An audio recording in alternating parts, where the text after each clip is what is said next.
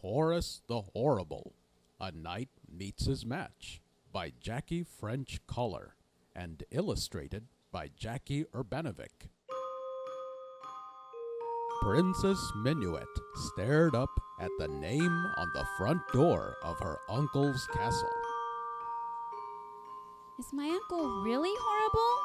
She asked Friar Tim. His enemies certainly think so, Said Friar Tim. He lifted the great door knocker and let it fall.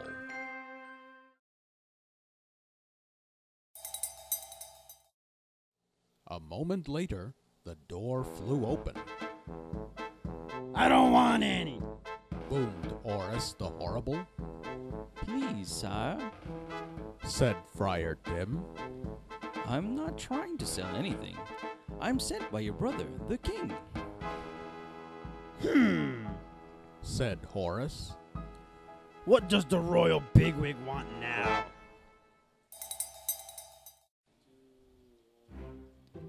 He sent you this. Friar Tim stepped aside, and there stood Minuet.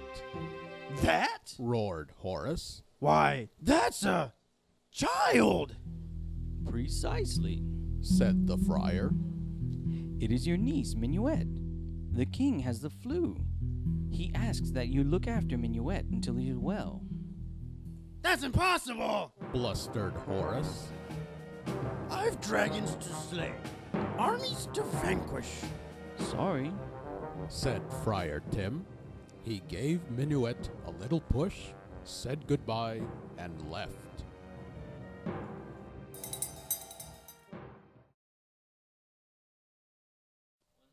But this can't be.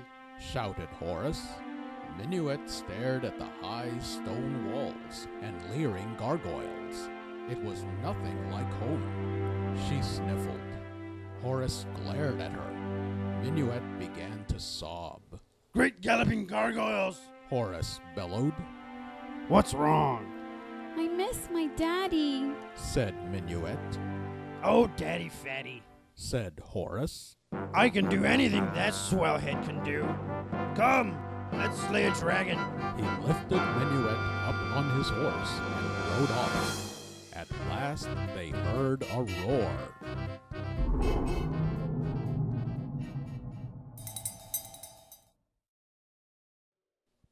Here's a dragon now. Shouted Sir Horace. Down you go. He lowered Minuet from the saddle. She grabbed his sword. What are you doing? He cried, his eyes on the approaching dragon. Give that back. Hurry. Minuet picked up a stick and put it in Horace's hand. Holding the stick high, Sir Horace charged. Flames burst from the dragon's mouth, and smoke filled the air. There was a great deal of roaring and shrieking. Then a slightly scorched Horace charged out of the smoke. This is a stick. He shouted. I know. Said Minuet. I could have been killed. Sir Horace roared. So could the dragon. Said Minuet. And I still miss my daddy. Oh, Daddy Ratty. Sir Horace blustered. Your daddy couldn't fight a dragonfly. Come on, let's vanquish an army. He scooped up Minuet and galloped off again. Over hill and dale they rode until they came upon a vast army. Ah, here we go. Said Sir Horace. He lowered Minuet to the ground and raced into the valley. Minuet heard clashing swords and thundering hooves. She saw the great army flee into the hills. Sir Horace rode back with a flagstaff in his hand. For you, my lady. He said. Minuet unfurled the flag and looked at it. Uncle, She said. this is our flag. You just vanquished our own army. Sir Horace lifted his visor and and squinted. Oh, drat! He mumbled. I miss my daddy. Minuet sniffled. Daddy schmatty. Said Horace. Your daddy couldn't vanquish an army of ants. Let's go find some damsels in distress.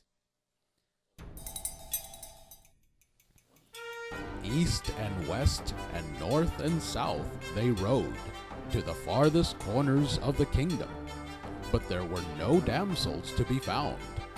Discouraged, Sir Horace sat down beneath a tree for some lunch and a short nap. While Horace snored, Minuet gazed at a tall stone tower in the distance. Away from her uncle she crept. Across the meadow she ran, and up the tower stairs she climbed. Help! Help! Minuet cried. Sir Horace sprang to his feet. A damsel! He cried. Fear not, my lady. Help is on the way. He leapt to his horse, charged across the meadow, scaled the tower walls, and hurled himself through the window. You could have taken the stairs. Said Minuet. Sir Horace stared. You! He cried. I thought I heard a damsel in distress. Uncle, Said Minuet. I am a damsel in distress. Horace looked doubtful. How so? He asked. I miss my daddy. Shouted Minuet. Oh, daddy waddy. Shouted Sir Horace. He grabbed Minuet's hand and dragged her back out to the meadow.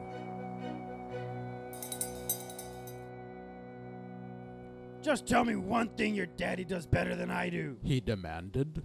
He hugs. Said Minuet. He... what? Sir Horace choked. He hugs. Said Minuet. That's all I want. Not a dragon, not an army, not a damsel in distress. Just a hug. Said Horace. We can't have that. I'm far too hard and prickly for hugging. You could take your armor off. Said Minuet. Take my... Are you mad? I haven't had my armor off in public since I was a knave. But my daddy... Minuet began. Horace rolled his eyes. Oh, all right. He barked. He took off his helmet, his breastplate, his mail suit, and his gloves. He squinted in the sun. I don't think I like this. He said. Sit down. Said Minuet. Sir Horace sat. Minuet crawled into his lap. Now, hug. Very carefully, Horace put his arms around her. Minuet snuggled against his chest.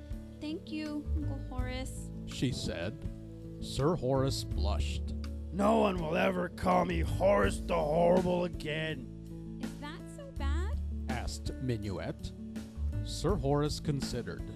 Without his armor on, he could hear the birds singing and smell the meadow flowers. He could feel the sun on his shoulders and the cool breeze in his hair. He hugged Minuet tighter. Maybe not. He said.